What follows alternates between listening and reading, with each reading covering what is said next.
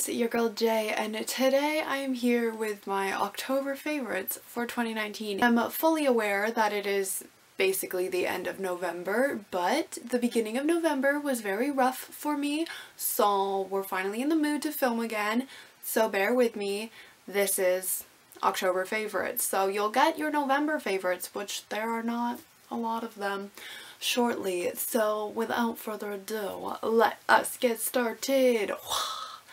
So I usually start off the videos talking about experiences, so the first thing I'm going to talk about is Cirque. I went to Cirque du Soleil with my mom for my birthday. Every single Cirque du Soleil performance has some story that goes along with it, so the one that we went to was Allegria. I personally love Cirque du Soleil. I just love acrobatics and like all the flips and just the storytelling. I think it's great, so we picked up a commemorative hat for it. I have a vlog where you can like see a little bit of it, but you're not allowed to film in the show, so it's just like the opening act when all the actors come out and kind of like play with the audience. So I'll link that down below if you're interested in it, but highly recommend you check out a Cirque du Soleil performance because they're always really great. The next thing I want to talk about is my placement for Teachers College. If you guys are not aware how Teachers College works, basically you have lectures for 4 days of the week, and then you have one day when you're placed in a classroom and you get to like observe a teacher teaching and like try to learn from them, and then later on you end up being the teacher for that classroom. But I am in a 4-5 split class and I absolutely adore all the kids. It's really funny because I work at the rec center right across the street from the school that I'm placed at, so I walked into the classroom and a bunch of the kids just like screamed my name and they were like, "Jay!" So they all know me from over there, so it's kind of great because I already have like a relationship with them from work. It's kind of weird though because I'm like supposed to be their teacher, but I'm so used to like treating them like little friends.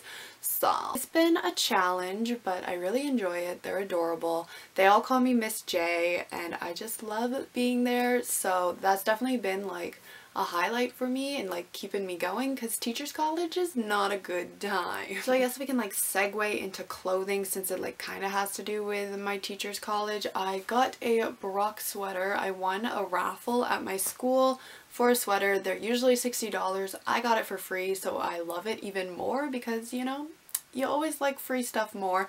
I also picked up a hat with my own money. I spent money. It just says Brock. I think it's super cute. I just really like hats, so I collect a lot of them. Do I wear them?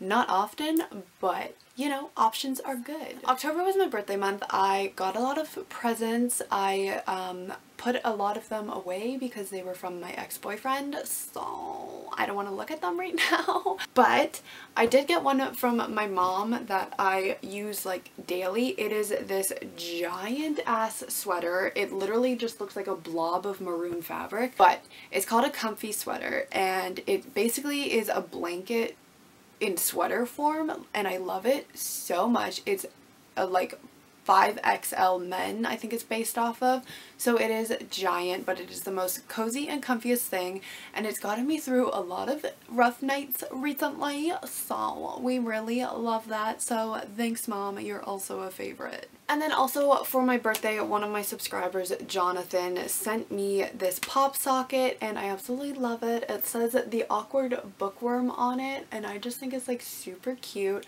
I actually got a new phone, so this case doesn't fit on it and I don't have a case for my new phone yet, so it's just on my old phone, but I still use this phone to like watch YouTube videos and stuff, so it comes in handy to have the pop socket on it.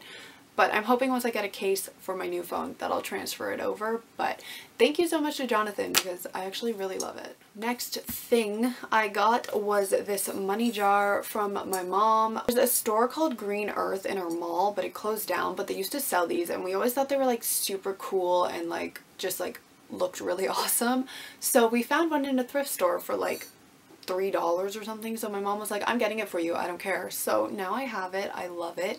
It just sits on my bookshelf over there. It's just like a decorative thing. I don't actually put money in it because it's one of those ones that you have to break in order to get the money out, and I don't want to break it because I think it's really pretty. Next thing I got was a Funko Pop. Are we really surprised? Because I buy like at least 5 every month, but the one that I'm like obsessed with is Sven from Frozen. He is my favorite character other than Olaf, but I got an Olaf pop like a long time ago. I love the new Olaf pop because it is just so cute, but I had to choose between Sven and Olaf, and I already had an Olaf one, so we got Sven. But I think he's so cute. He looks like a little baby, and I just, oh, love him. Also, like, super excited for Frozen 2 to come out. Yes, I know I'm a child, but I have no shame. The last thing on my list is a book, Serpent and Dove, by Shelby Mahern. I filmed a full review of this. I gave it 5 out of 5 stars, but I have not edited because we've been in a little rut in life right now, okay? So